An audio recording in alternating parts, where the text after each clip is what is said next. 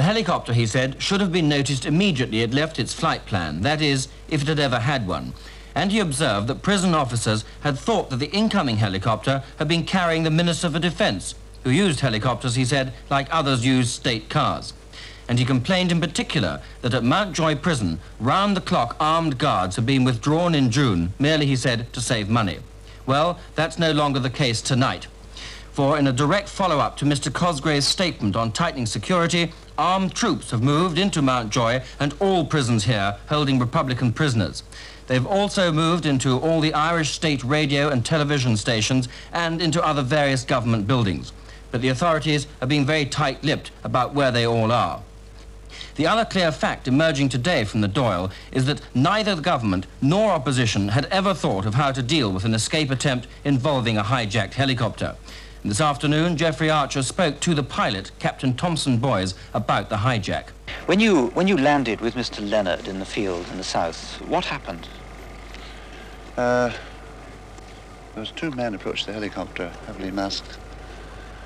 What sort of masks did they have? They looked like some nylon material, nylon stocking type thing, and one of them came to the other door of the helicopter and pointed the gun and says, right, we're provost. What sort of gun was it, do you know? It was a revolver, I think. And the second man came to my door and gave me instructions to go to Mountjoy prison, pick up 3 prisoners and take them to Baldoyle.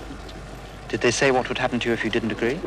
The man at this side said, if you foul up this operation there, this man has instructions to shoot you. And you thought they were certainly being serious? I knew they were serious, yeah. So you flew to Mountjoy. Was it a very difficult manoeuvre to land? It is a very difficult place to get into with a helicopter. Normally I wouldn't go into such a restricted area. It's too hazardous. It's dangerous. So what did happen when you landed? Well, there was quite a bit of excitement, quite a bit of scuffling going on in the prison yard, men running all over the place. Did the prisoners, in fact, have to scatter as your helicopter came down? Well, they did. They moved away from the centre of the yard. And 3 men ran and got in the back, and one of them closed the door. We were away again. I didn't wait too long.